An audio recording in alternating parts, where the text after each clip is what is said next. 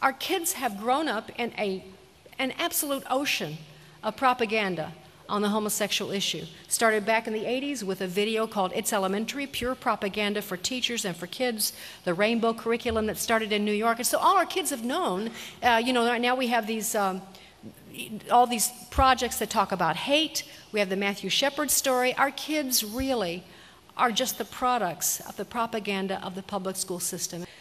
Millions of gay men and lesbians are caught in a powerful web of deceit that is breaking hearts.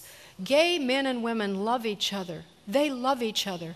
But what happens is, because the love is misplaced, they find themselves in a series of heartbreaking situations. There is such heartbreak. Have you ever had your heart broken in a romantic relationship?